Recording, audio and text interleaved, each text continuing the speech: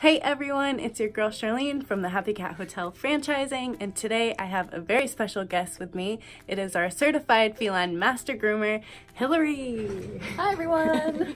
So Hillary is with us today to talk all things cat grooming, and why don't you start by telling us a little bit about how you got into it?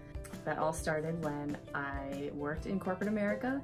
I worked at a very nice office job for about 6.5 years. And after a while, I didn't want to do it anymore. I just knew that I needed a job with animals because that's really what makes me happy. And I just started looking on, I think it was Craigslist. I just typed in animal jobs around me.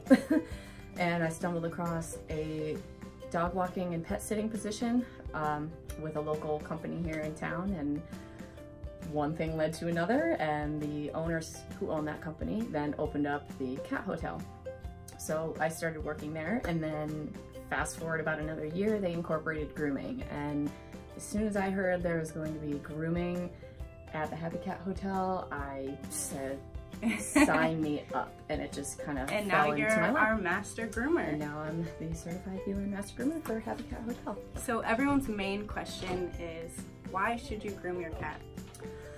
My answer to that is, why shouldn't you groom your cat? There are endless reasons to have your cat groomed. I'll try to sum it up.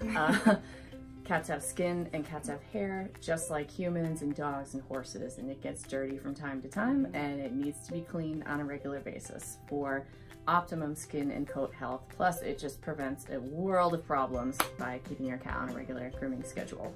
So cats don't clean themselves? No. Absolutely not. We call it grooming, but really they're just licking. When we clean ourselves, do we lick ourselves? No. We take a shower with soap and water. We don't take our dog to the dog groomer and expect it to get licked for 2 hours. It's not clean, it's not cleaning. They're just spreading saliva all throughout their coat. They're stomping around in litter boxes all day, and then so they're getting litter particles and dust in their coat. A lot of this you can't even see, and they're lying all over your furniture, your pillows, your bed, you name it. Just nastiness everywhere. Nastiness, yeah. So I know that some vets also offer grooming services, yes. And sometimes that comes with anesthesia.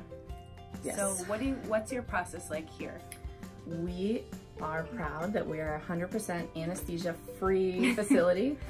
We do not sedate cats in order to groom them. We don't believe that it's even necessary. Something like that should be done only in the most extreme of circumstances. And all of my years grooming here, I've never met a cat that I thought needed to be sedated to be groomed. A groomer who is properly trained in cat handling, cat specific handling and grooming, can groom a cat without any sedatives.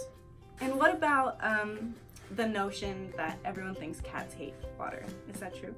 No, not at all. Cats really like getting bathed if it's done correctly. Again, if it is a trained professional, trained in cat specific grooming and handling, they really do like it. They like the warm water, they love getting scrubbed, and it's just a matter of introducing them to the water correctly. And again, that's something that only a Certified Feline Master Groomer should be doing.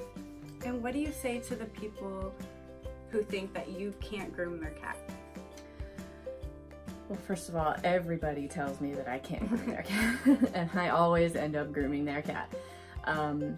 I say, let me be the judge of that. Every new cat that I meet, I do a physical and temperament assessment. I gauge the cat's general health, age, things like that. And then we discuss what services are appropriate for that cat, because not all services are appropriate for every cat. And during that assessment, if I feel that I cannot provide the service, or for whatever reason I can't groom that cat, then I don't accept that cat for grooming.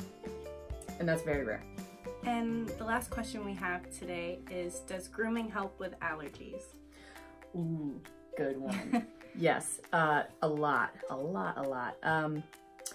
humans are allergic to a protein that's in the cat saliva. We're not actually allergic to the cat because it's a cat. We're allergic to the saliva that it has spread all over its coat all day, every day, since the day it was born, basically. So just washing that off of the cat I recommend every month, will really reduce allergy reactions at home. The cats they're licking that saliva all over their fur, and then they're shedding that fur all over the environment. So now you're allergic to the cat and the environment. So just getting that cat washed on a regular basis will really help with that. Well, thank you so much, Hillary. That's all we have for today. And stay tuned because she'll be in more videos all about cat grooming and cat health soon. Thank you.